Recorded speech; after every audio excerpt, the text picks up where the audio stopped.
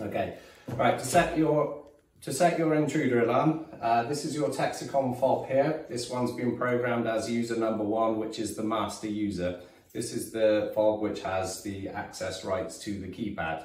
Subsequent users will not be able to go into the same menus as what the master user will. So to set the alarm, you hold the proximity token to where it says prox on the keypad.